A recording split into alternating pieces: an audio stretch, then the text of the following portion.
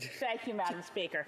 To my honourable colleague and parliamentary secretary, I really am in favour of this motion, and one of the things I want to highlight in it is the last point, a publicly accessible beneficial ownership registry.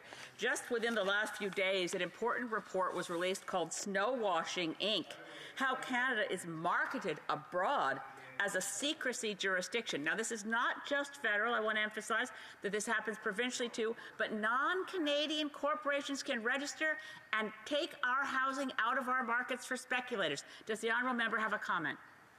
Honourable Parliamentary Secretary. Thank you, Madam Speaker. And one of the measures which I am very much in favour of is to increase taxes on those that are speculating on our market here in Canada.